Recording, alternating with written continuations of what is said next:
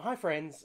So in the last week, we've seen a series of high-profile progressive male comedians become confronted with shitty comedy that they did in the past. James Gunn, Trevor Noah, and Dan Harmon have all come under fire for jokes or sketches that they did 5 to 10 years ago that have been either racist or made light of rape or pedophilia. All three have offered apologies, and the consequences so far have been that Gunn has been fired from Guardians of the Galaxy 3 by Disney, and Harmon has quit Twitter. Now, I've got a lot of thoughts and feelings about this, and I want to talk to you about it. But let me start off by saying that this video is not a defense of shitty comedy, nor am I worried about political correctness gone mad, or freedom of speech, or whatever. I encourage all comedians to avoid being shit, but I do have a certain amount of empathy for this situation because there was also a time when I told shitty jokes that I am not proud of today.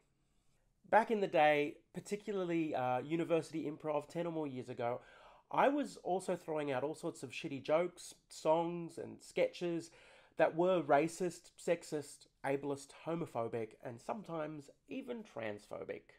Now, what's worrying about that time is not so much that I did that stuff, but that audiences fucking adored it. And I think that's what's missing from the conversation at the moment about Gunn, Noah, and Harmon. Yes, these jokes were shit, but society was complicit in encouraging that kind of shit to be prevalent. That's not an excuse, but it is a point that's worth making, because it's actually a very positive thing. The fact that these kinds of jokes don't fly anymore means that society has changed for the better. Audiences have become more empathetic to the hurt that these kinds of jokes cause, and comedians are now being encouraged to find laughs without resorting to shock or punching down. One of the first things that we wrote as the Axis of Awesome was a series of 3 songs. Each was a parody of the song How to Save a Life by The Fray, and we'd pepper the 3 songs across a set. The first was called How to Bake a Scone, and it was just baking instructions set to the original music. The second was called How to Catch a Duck, and it was an innocuous description on how to lure waterfowl. And the third featured a graphic description of murder of a sex worker and was called How to Kill a Hooker. It's not something I'm super proud of anymore.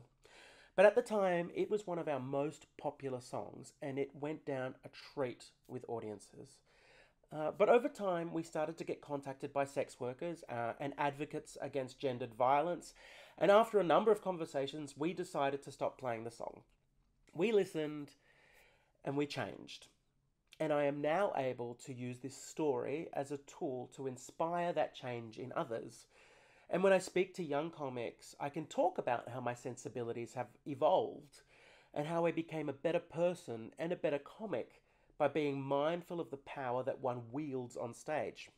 I think the unfortunate thing with these situations at the moment is that there is an instinct for us to sever support for their work and turn them into pariahs. But society doesn't benefit from pariahs. Shitty people who do not have the opportunity to learn, change, or inspire change in others remain shitty people. They often continue to be shit, and they sometimes become martyrs for shitness. What all 3 of these men have said in their apologies is that this kind of material is not something they would do today. And that is clear from the work that they actually do today. And that change is something to celebrate. And that change is something they should be encouraged to talk about and encouraged to include in their work. In fact, Guardians of the Galaxy is a story about a bunch of shitty scumbags who redeem themselves by taking the opportunity to do good. These jokes were totally terrible and wrong, but they thrived in a time when the world was similarly terrible. And it is wonderful that we now live in a time where society can see that. But again, I do not think they should be free from consequence. I just think that the consequences should include the opportunity to change and the opportunity to do good, instead of simply being cast out into the wilderness. Thank you for listening. Please continue the discussion in the comments. I still have a lot of thoughts and ideas floating around about this topic, and I would love to read and engage with your responses. Please like, share, and subscribe. Peace.